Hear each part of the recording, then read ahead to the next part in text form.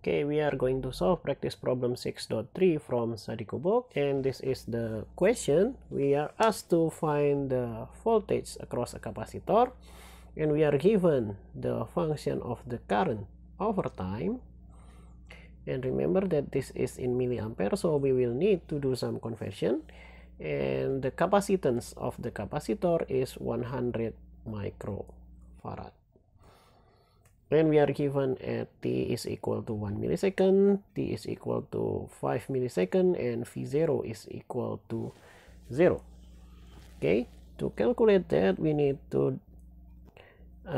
use the current and voltage relationship of capacitor, which is I is equal to C dV over dt, but we are asked about voltage, so we need to manipulate this a bit.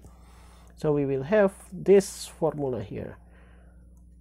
That is 1 over C integral of I in respect to t. So we just need to plug this, the value of these problems, into this formula. Okay, let's do that. So I will have V, the voltage will be 1 over this C is 100. But that is microfarad, so we need to multiply it by 10 to the minus 6. And then we have integral. We have integral of this function, 10 sine 120 pi t. And remember that this is in milliampere. So we need to multiply this by 10 to the minus 3 to get it into ampere. So we will have, let's put it here. So 1 multiplied by 10 minus 3.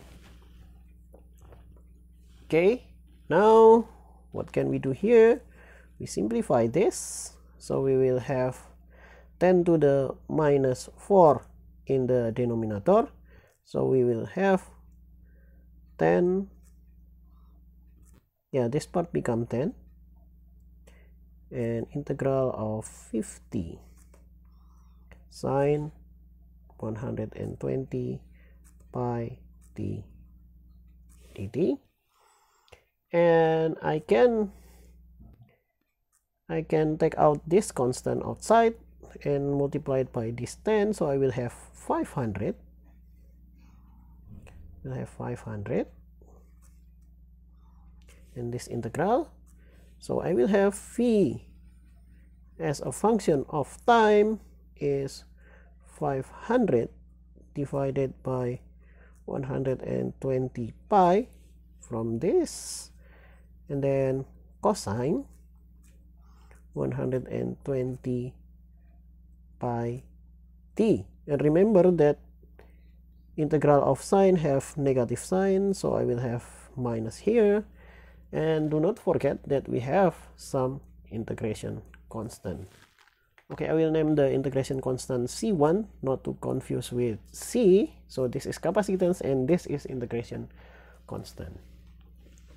Okay, so now we need to get rid of this integration constant.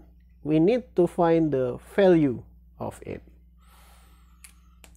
Okay, so let's plug that.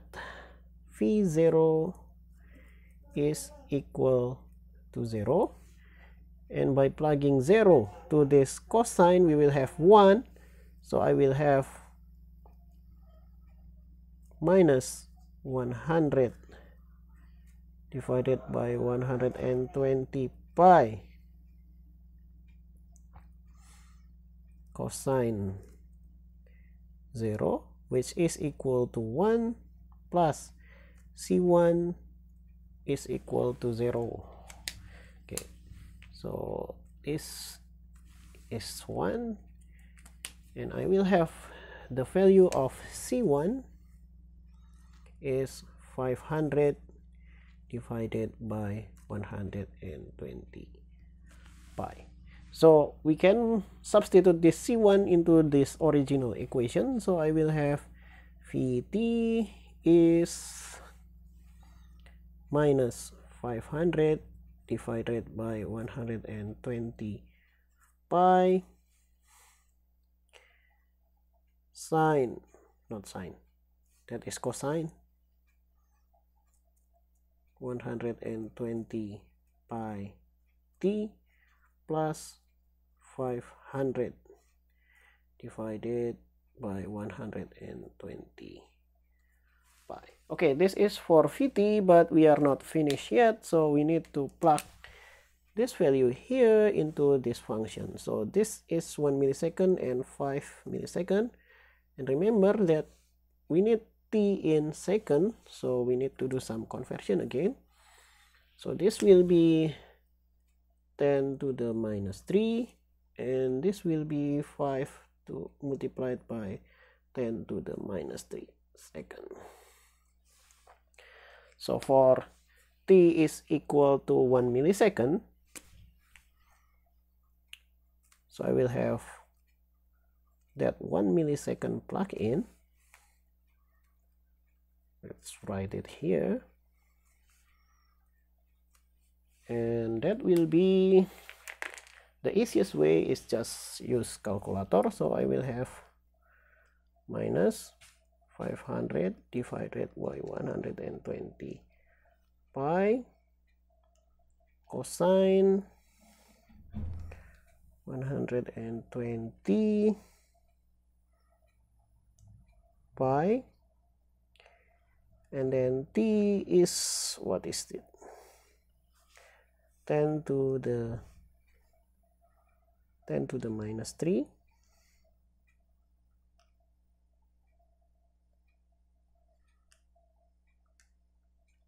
and then plus 500 divided by 120 pi. Okay, I think this is in radian, so I will need to change my calculator into radian,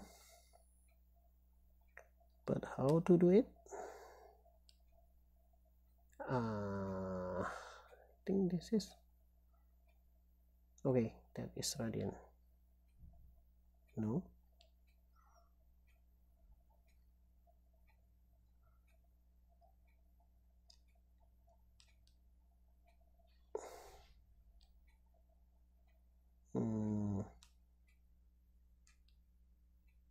okay, that is radian. Okay, then I will have that value. So we just need to plug this 10 to the minus 3 into this function, and I will have 0.0931 volt, or let's make it here, or we can rewrite this at millivolt, which is 93.14 millivolt. Okay, now the second is for 5 millisecond.